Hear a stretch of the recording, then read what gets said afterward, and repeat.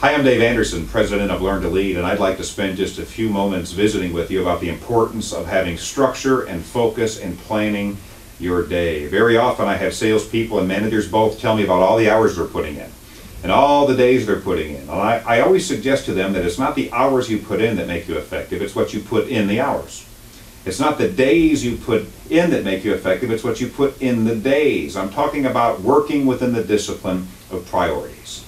And in order to do that day in and day out, I think you need a planner. You need a daily game plan that keeps you focused on what and who matters most.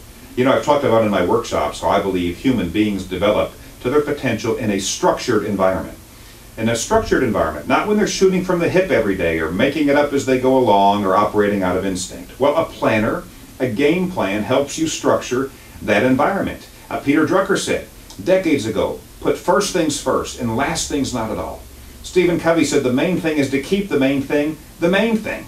And I believe one of the key reasons we fall short of our potential in sales, in life, in management is because we put second things first. We spend major time on minor things and minor time on the major things, and we end the day exhausted, disorganized. We immerse ourselves in a swirl of activity and wonder at day's end, what did we really accomplish? Well, a daily game plan will help you do better than that. It'll give you the opportunity to create your day rather than just let it happen. It will help you to make each day a masterpiece. Rather than just get through the day, you can get from the day. Now let me give you a couple tips for using a planner. First of all, what we often are taught to do is to prioritize our schedule. But I recommend that you schedule your priorities.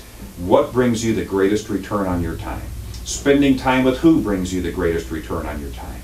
Identify those two things. High leverage activities and high leverage people, and schedule those things. Get them on your calendar. First things first, remember. Secondly, leave as little unmanaged time in your daily game plan as possible. As little unmanaged time in your schedule as possible. Take a look at your schedule. If there's a lot of white space in your daily plan, if there's a lot of white space on your planner, you're headed for trouble. White space means unmanaged time. It means you haven't thought about what you want to accomplish today. And quite frankly, the more white space you have on your calendar each day, the less effective you're going to be. We just do dumb things with unmanaged time.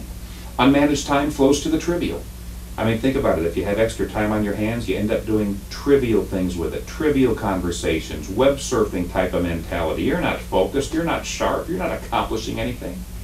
Unmanaged time also tends to flow to your weaknesses. I mean, when you have extra time on your hands, you spend time doing things you're not even good at, and you get involved in areas where you don't have expertise, and you're meddling, and you're not effective, and you can mess things up for somebody else.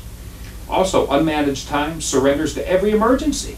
If you have extra time on your hands, if you don't have a well-planned day, then you're going to get involved in every bit of drama and gossip that comes along. Why? Because you've got the time to do it. And the last penalty of unmanaged time, it comes under the control of the dominant people in your life. In other words, if you have a sloppy day planned, if you don't have much that's scheduled, if you're not going to use your time, someone else is going to use it for you. You're going to be working off of their in and out box. So think about it. How much focus do you have when you come into work every day? Are you working in a highly structured environment? Are you winging it? Are you trying to get to the next level by shooting from the hip and making it up as you go along? You're really not likely to get as far as you'd like using that strategy. A great coach would not walk in to play a game without a game plan.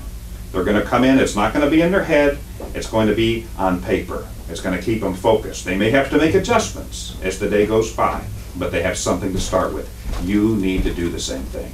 Let me make a suggestion for you. If you want to have your best year ever, start to make each day a masterpiece. Make each day a masterpiece. Just don't get through the day, get from the day. Make it pay, and the best way to start is with focus and discipline that comes with working within the priorities and the parameters of a daily plan, a daily game plan. Get it, use it, and I'll see you at the next level.